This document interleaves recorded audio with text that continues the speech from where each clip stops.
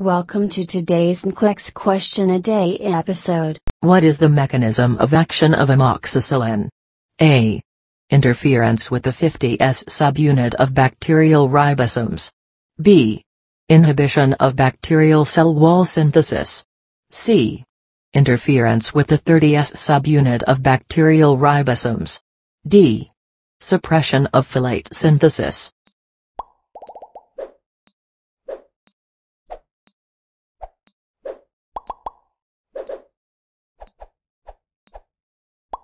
The answer is B. Inhibition of bacterial cell wall synthesis.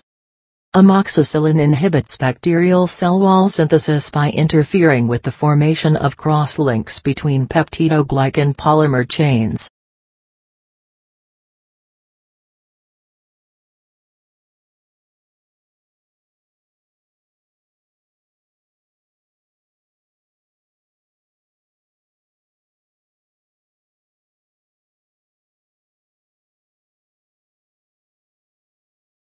Thanks for listening to this episode of NCLEX Question A Day.